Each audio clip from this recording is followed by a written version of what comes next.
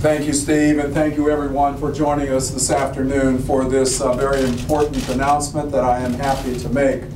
When a position comes open, we always develop a profile for our next coach, and in this case, the profile was real simple.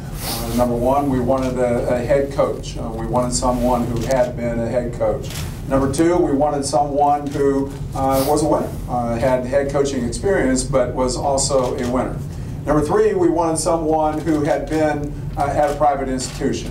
There are differences when you're at a private institution versus a public institution, and that experience we wanted. So we established that as a priority.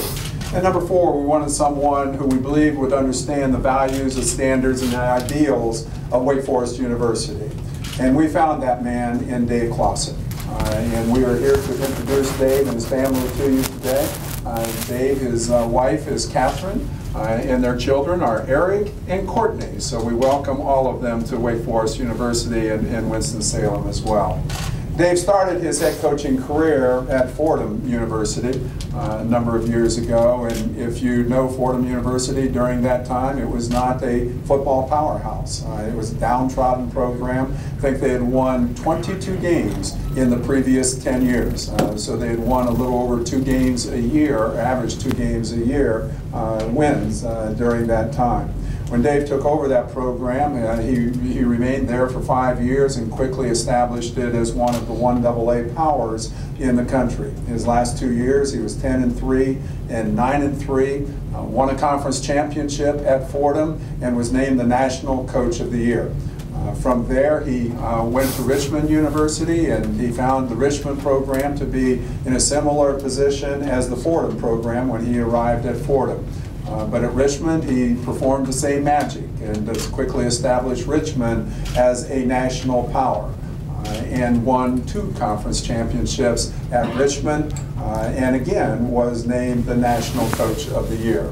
From there, he went to Bowling Green in the Mid-American Conference, and he was at Bowling Green for 5 years. And in those 5 years, he turned around that program. Bowling Green, when he went there, was not a strong program in the Mid-American Conference. He leaves that program as a champion. The number of you watched the game on Friday evening when Bowling Green won the Mid-American Conference Championship when they beat Northern Illinois 47-27, and Northern Illinois was ranked number 16 in the country at that time.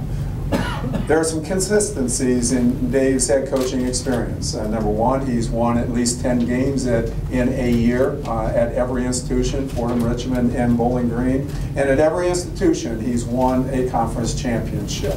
But at Wake Forest, it goes beyond that. We need a coach who is not only a winner, we need a coach who understands Wake Forest and understands the importance of the other areas of importance at Wake Forest, and that is the academic area.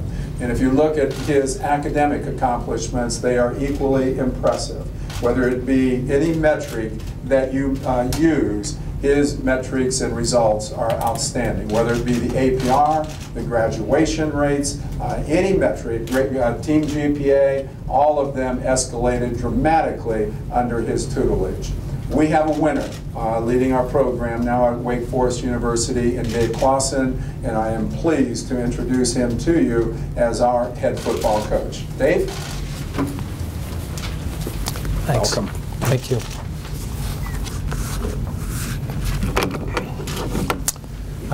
First of all, I just want to say I am absolutely thrilled, honored, and humbled to be the new head football coach at Wake Forest University.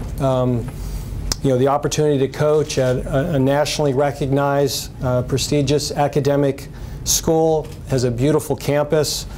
We're in a great conference. We have a beautiful stadium. And the opportunity to live in such a beautiful part of the country is truly a dream come true. Just with the process, I really want to thank Dr. Hatch. I want to thank Ron Wellman just for their professionalism through the search. Initially, this job came open. We were in the middle of preparation for the Mid-America Conference Championship game, and they were extremely respectful of the position we were in at Bowling Green, wanting to wait till after the game was over till we had any discussions. And I just felt that was the right thing to do. I owed the people at Bowling Green and our football team there the focus on winning the championship And then even after the game was over, we were going to meet the next day, and they allowed me to have another day and enjoy the win and give me time to prepare. I also want to thank Mike Buddy, who was part of the interview process. He was blessed and got to listen to 14 hours of football philosophy at our kitchen table.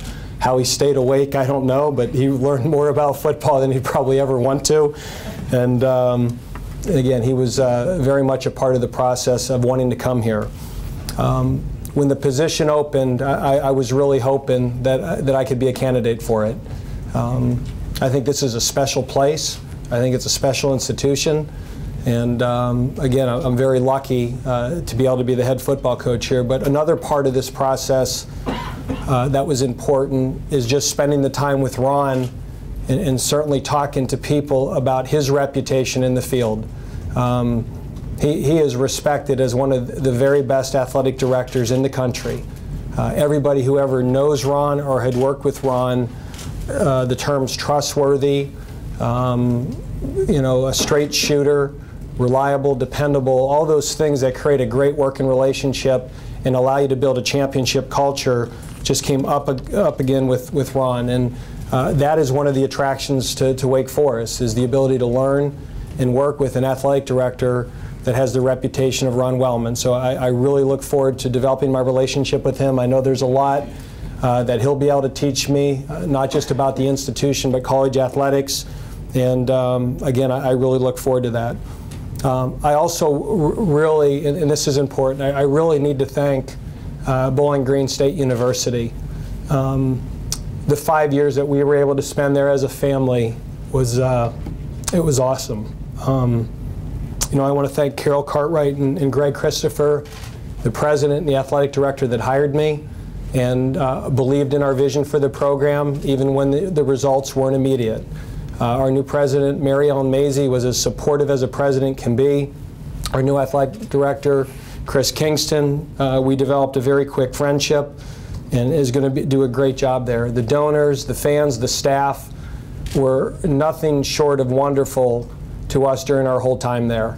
And this is not a matter of wanting to leave a place. It's really wanting to come to a place.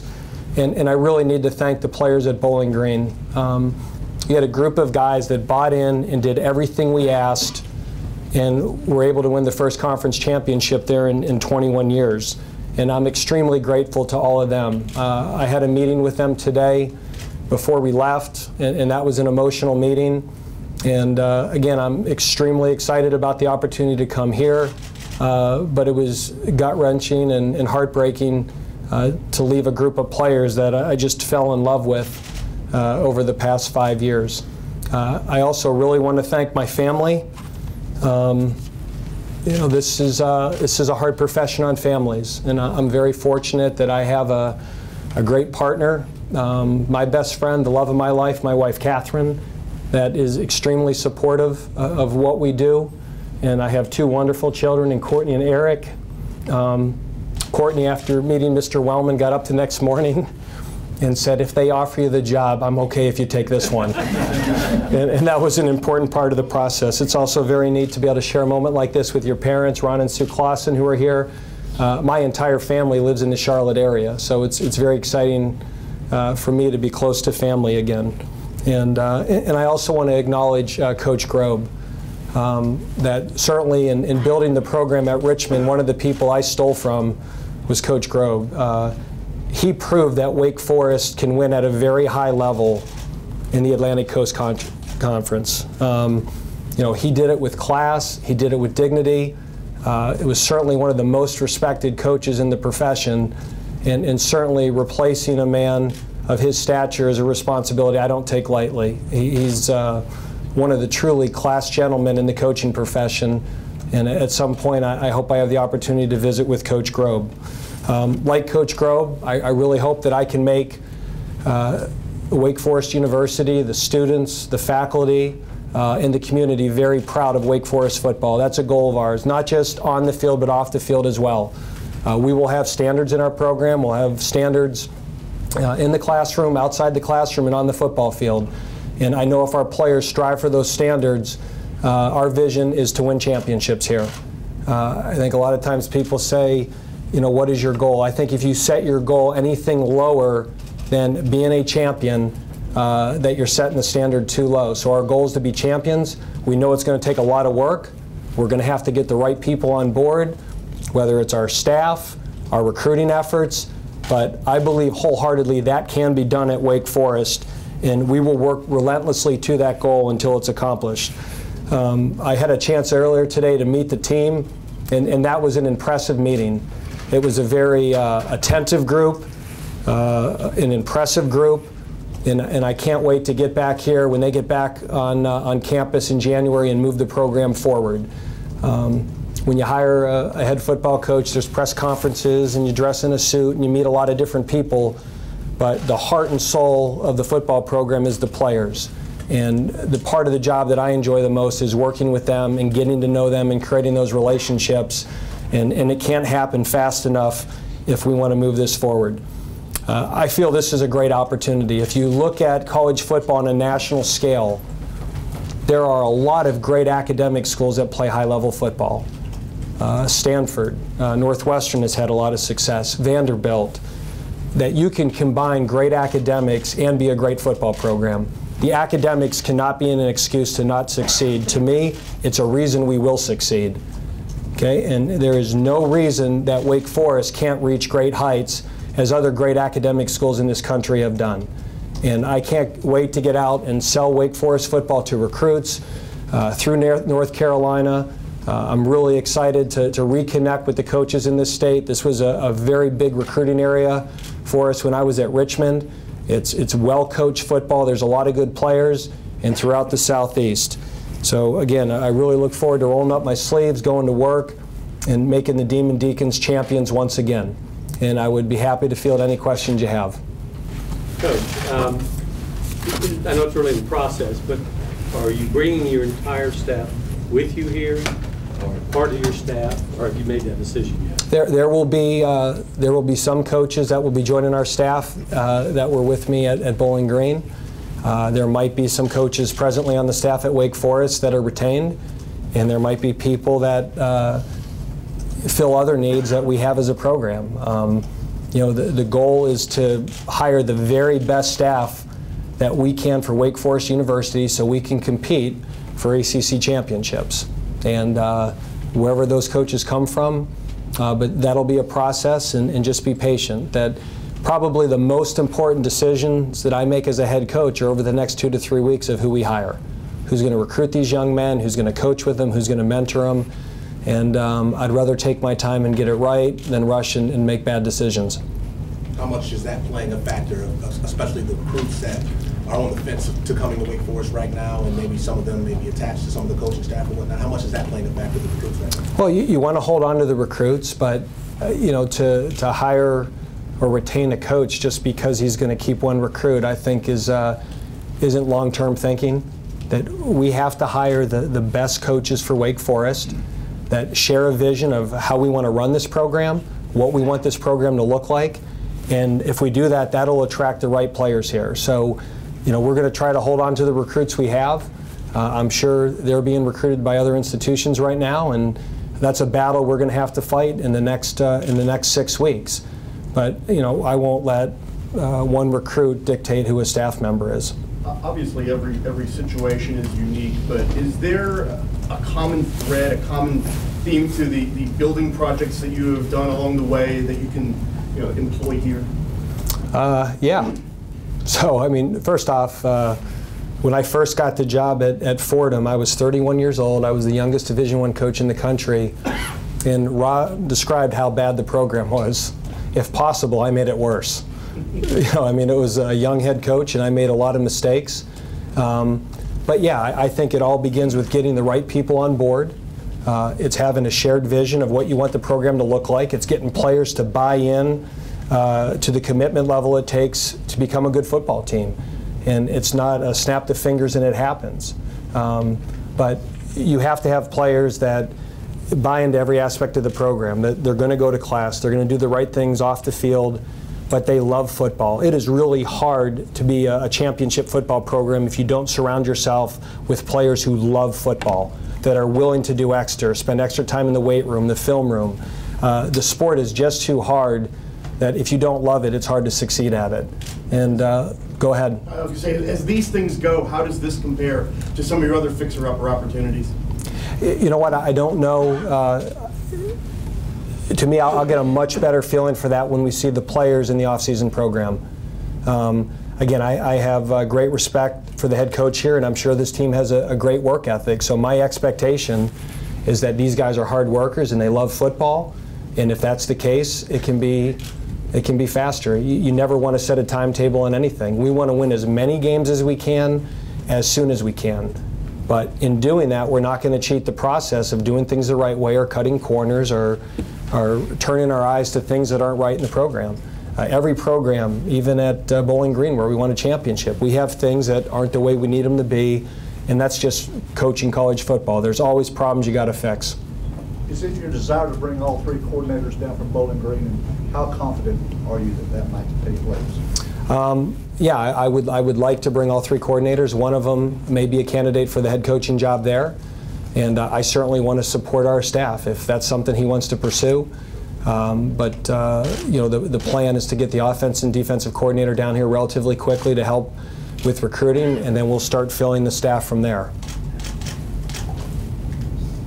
With recruiting getting late in the process now, we're into December, well into December, and with the dead period coming up, is that going to pose some extra problems for you as far as getting on the recruiting? Yeah, there's no question. I mean, it's we have another half a week that we can have face-to-face contact, and right now we don't have a coaching staff. It's not ideal, but that's just the timing of coaching changes. Any staff that ever undergoes a coaching change, that's an obstacle, especially with the new recruiting rules, because now there's a whole month, and you're only allowed the 1 phone call a week during that period. So, but it is what it is. Those are the rules. We're going to follow the rules here, and you know, we'll make every effort we can, and you're allowed to email people and do other things, and you know, we're going to work like crazy to put the best class we can together. And you know, we're not going to sign a player just for the sake of signing them.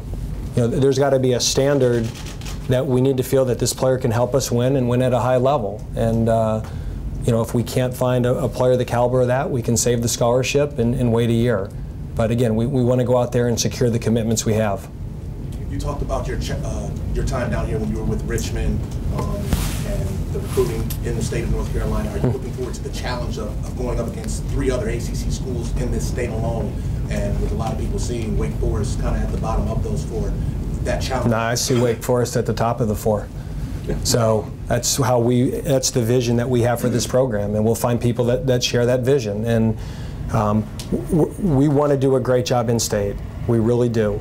But you can't drop your standard to just take somebody that's in state. But we're going to go after the best players in the state, and we're going to fight those battles and win as many of them as we can. And I just think you have to do that when you run a college program. You need to create relationships in the backyard. You have to have high school coaches that trust you with their players.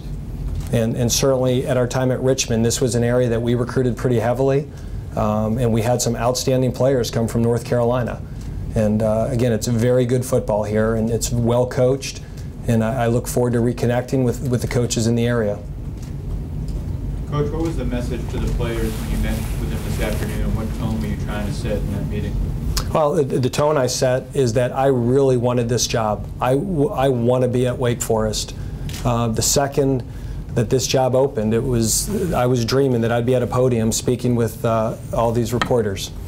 I mean, I want to be here. This is a great place, and I think we can achieve great things. You know, and the other message was that it's a place that there's high standards with everything we do. We expect to be successful in football, and we expect them to be successful in the classroom. And this is a place that the school is difficult, and the work is hard, but the reward for doing it is great at the end, and it's going to be the same with the football. If you put the work into it and you love it, there'll be a great reward at the end of it. And it was, I thought, a really positive meeting. And what I really liked is how interactive they were. A lot of times in those meetings you say any questions and the room goes dead. To me, they were engaged. And you can tell that they love Wake Forest and they have tremendous pride in their institution. And that's a great place to start. Now, how well they run and how strong they are, we'll find that out in the next few months, because that's important too. You experienced high-level football the one season in Tennessee. What did you learn there in the SEC, Dave, and how do you think it might be helpful? Well, the thing that I learned there that was very valuable is just the recruiting. Recruiting at this level is a lot different than recruiting at Richmond or even in the MAC. The pace of it, the aggressiveness of it, the amount of schools that you have to beat on a good player, ways that you got to create an edge. It's much more aggressive, and you got to have a plan. And so that was very beneficial. And certainly, you know, we had a great class put together at Tennessee before we were let go, and we had a lot of outstanding players. You know, we had 2 outstanding quarterbacks committed, and I was very involved in that process. And again, that was a lot different than what I experienced at Richmond or what we did at Bowling Green.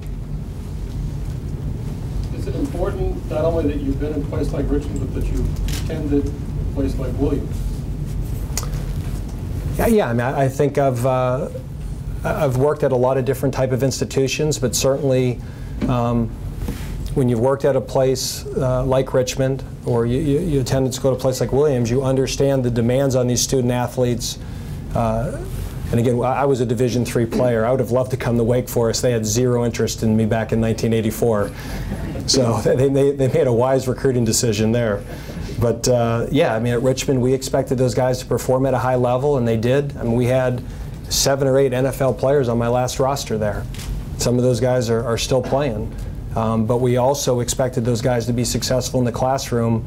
And it was a small private school. It was demanding. The work wasn't easy. They had to go to class. And you could be successful doing both. And that's the same vision that we have here. Other than wanting just to win games and be the best that you can possibly be, win championships, what kind of culture do you envision building at Wake Forest? What kind of football culture do you see that you can build here? Because you say this is a special place, and I think a lot of your players will tell you that you're inheriting now, but what do you want to build as far as the culture of the program itself, the culture of the community? Well, first of all, the culture in the program is I want those guys to look forward to come to the football office and the football facility every day. It can't be something they dread or don't look forward to. They're still 18 to 22-year-old young men. It's got to be fun. They have to enjoy it. They have to look forward to it. They have to feel every day they come to the weight room or every day they come to the practice field that they are leaving a better football player. And that creates morale. If they feel they're getting better, that helps morale. And winning helps morale. And it is what it is. I mean, this is Division I ACC competitive football. You need to win football games. And I think when you create the culture that you have good character in your football team and good character in your locker room, and they understand the values of academics is important, the way they conduct themselves outside the field is important, and football is really important. Those are the 3 things that I think create the culture. And then it's older players getting young players to buy into that culture. And sometimes that takes time to establish. But I just left the program that the culture the last year was as good as anywhere I've ever been. I mean, those guys enjoyed playing football. They enjoyed practicing football. And they had fun doing it. And I think that's a reason why you win. If they enjoy what they're doing, you're probably going to be successful. If it's drudgery and it feels like work, it's hard to win games. Any other questions for Coach Clawson? Thank you very much, and I really look forward to working with all of you.